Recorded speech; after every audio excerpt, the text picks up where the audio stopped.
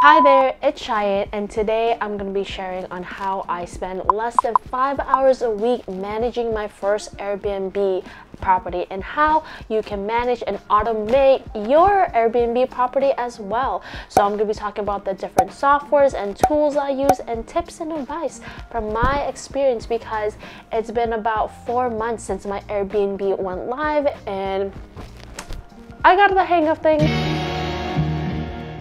So I'm going to be sharing all my experience and my tips. So let's get into it. First thing is having smart devices, and what I mean by smart devices is your Ring camera and smart lock. So the Ring camera is really helpful. It's just to know that your guest is there, that they arrive, and you can see how many people are there. So for example, if you can see easily right away if your guest is trying to throw a party, if instead of having 3 people they have like 10 people there. So it's just good for like a surveillance and a security check.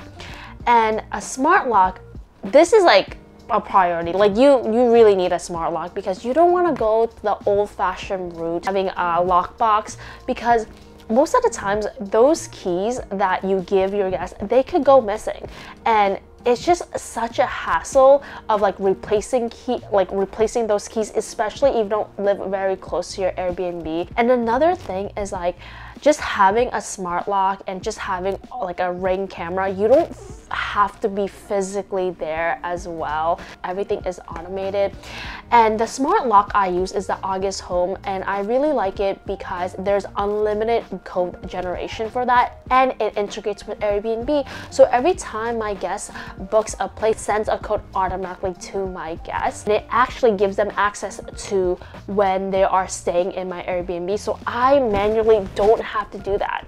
Like I don't, it just integrates very easily, and it just gives the access whenever they're staying at my place. This is how you're gonna automate those check-ins, and it's gonna be super simple and easy as possible. Please, a pricing software is the best investment you can make for your Airbnb.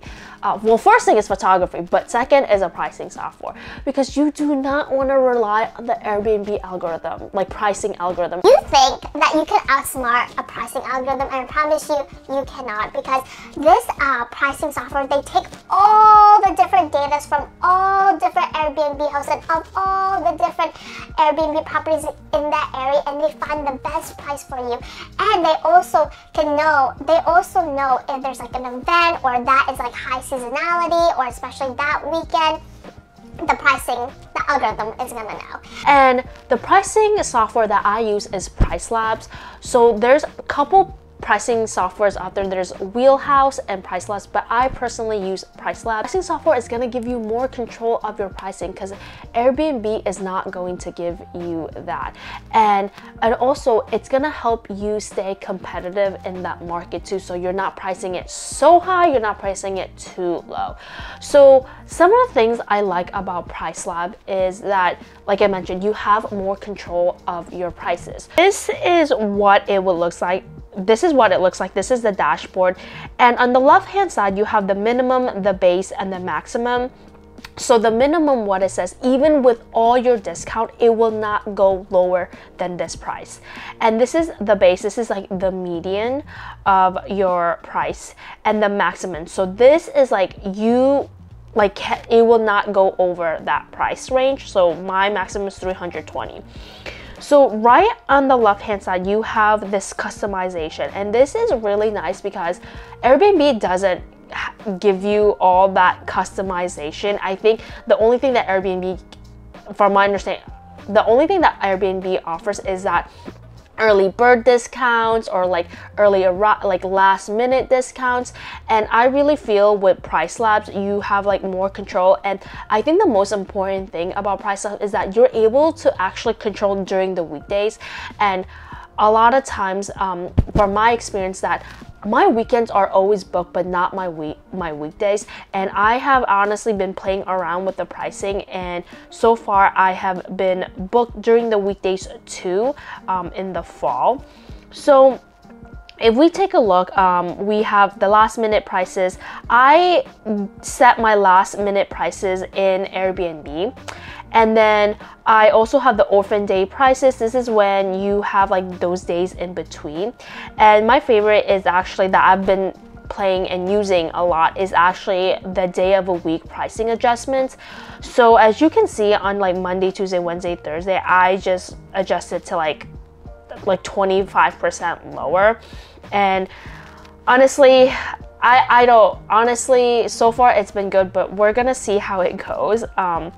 But that is like one of my favorite thing about Price Labs of setting this weekdays adjustment. And also you have your stay restriction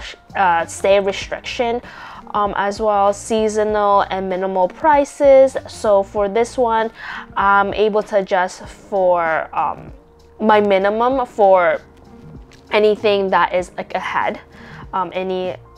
Anything for weekdays and after for specific. And there's like advanced customization, but honestly what I really use about this is what I've been loving is just the week pricing adjustments. That is, and there's a lot that you can do as well. And I'm just gonna say that sometimes Price Labs set the price a little bit too much. So what I like to do is that sometimes I'll go from like, let's say the 18th to the 19th. So whatever the prices they recommend me, let's say to 23rd, I like to sometimes make it lower. So I can just do like, oh, negative 25% of that. But yeah, that's the one thing that I use. But like I mentioned, Price Lab is a really great way for you to have control of your pricing and just to stay competitive as well, because I do find that I spend, honestly, during my whole amount of time, I do spend most of my time on the pricing. A third thing I want to mention is to please get a messaging software. And honestly, from my experience, I thought that I could like handle all the messaging, and I was like, oh, I only have one Airbnb property. It's like totally fine. I can like message all my guests. Yeah, I did not keep track of messaging, and sometimes I forget about it. And yeah, and I was just trying to be cheap, and I was like, oh, I can do this all myself. No, like it's gonna save you a lot of time, and I promise you, you're not gonna keep up when, especially when you have like 5 bookings and you have to like message them on like a certain time.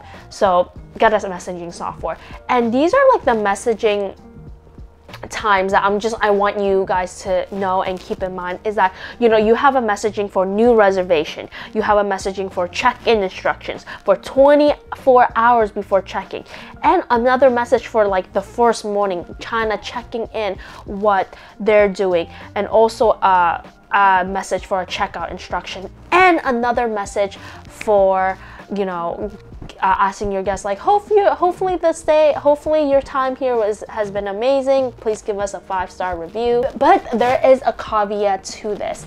Even though you are automating your messages, but still be very aware when you are messaging your guests, because a lot of the time the messaging software, if a guest be like, oh, can you tell me where the iron is, or do you have any plates and any forks and knives, and the messaging software is not smart enough to pick that. So just be aware that it's not gonna handle all your communication with your guests. So you have to be on your toes and make sure you respond to that. And sometimes I'm gonna be honest, sometimes I do forget about those messages. So I just want you guys to remember to, even though you automate this, do not be lazy. Stay on your toes too, okay? There is a lot of messaging softwares out there. There's like IGMS, Guesty. I use Hospitable looks like. You have your inbox on the left hand side, your properties, calendar, guest experience, but most of them is your guest experience. And this is where you have your, on the left hand side, your messaging rules. So the messaging rules I use is a new reservation. So this is what it would look like. You know, it's just like, thank you for booking at a stay at our cabin. Your reservation starts on this day and this night with for X, Y, and Z nights, and with this number of guests confirmed. And I usually like to send this out just because sometimes sometimes they put the incorrect guests, And the reason why this is very important is because based on how I list my Airbnb, I charge more after like the second guest, because after the second guest, and I just want to make sure that they have the correct amount of guests there. And so I can let my cleaners too know. So that is on the left hand side. This is all the messaging rules, and it's really easy. And then this is where you review the rules. And so when you go to the messaging rules, I'm just gonna give, for example, new reservation. On this is the little message you have, and this has the timing. So the timing is when the booking was accepted. So the moment when someone when a guest accepts that booking, this message is sent right away. And also I connect this to of course, my Airbnb and Vrbo account. And then you have like a check-in instructions, and this gives you the sending time too. If I were to make a new messaging, I can add a new one. And so this is what happens when you add a new message. You can add a request to book, a reservation, new cancellation. So you can actually really customize this. You can like make a lot of rules. You can have one when someone requests a cancellation. You can have one if you want to do a special offer, but I just kept it really simple. And this is where you can like play around, be creative. But like I said, I just keep it as in check-in, check-out, check-in, check-out instruction, new reservation booking, and check-in, and also 5-star review. Also an after message as well. So yeah, you can go crazy, go wild with this. I hope this video was helpful. I hope that this helped you understand how to automate and manage your Airbnb. Sometimes people think it's like, oh, how do you do this? Like, you're probably spending so much time.